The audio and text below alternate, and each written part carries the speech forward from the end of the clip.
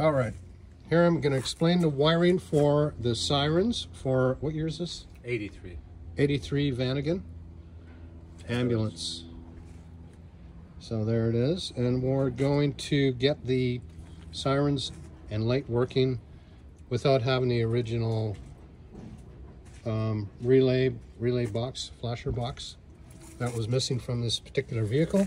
So to accomplish that, I used a relay and a flasher, a regular 3-prong flasher. Here's a flasher with the 3 prongs, and this relay is a double throw.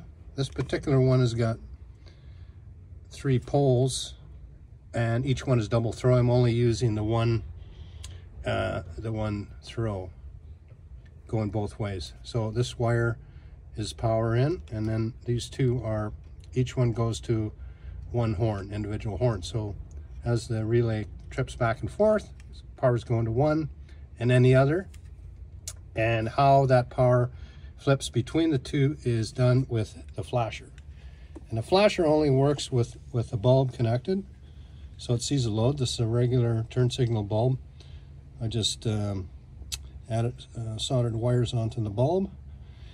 So there's my wiring. You got the bulb connected between these two. It's regular flasher wiring. And the power comes out to trigger the relay from the flasher here. And I found that by adding this rectifier diode here to the between the flasher and the relay, it seemed to help the relay not do a funky click and it do a nice solid back and forth. So there's the wiring, and it connects to the vehicle with the 2 connectors that went originally into the relay, into the factory relay. And then we found that just by testing out that these 2 here were the 2 wires going to the horns. So one solid black, one black with a yellow stripe, 1 horn per each, and these are just regular male terminals going to plug into there. This one here is the power from the fuse, from the switch, which is this switch right here. So to turn it on, you pull it, and we're just going to try it out here.